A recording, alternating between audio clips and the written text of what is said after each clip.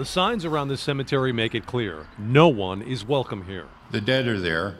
They're ours. They're not their property. It's not real estate. These Berks County residents testified before state lawmakers, telling them how the owners of the Rock Cemetery in Carnarvon Township have stopped visitors and future burials. It's ours. Hazel Ham has a plot awaiting her next to her husband who died more than 20 years ago. And now we're told that I can't be buried there. I think that's cruel.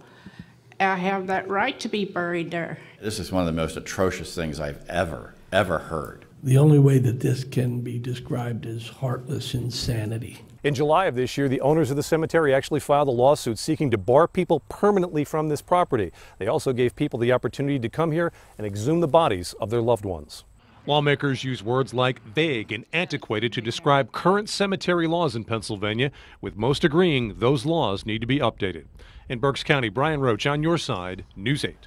An attorney for the cemetery owners have told News 8 that they did not know that this was a working cemetery when they bought it in 2010.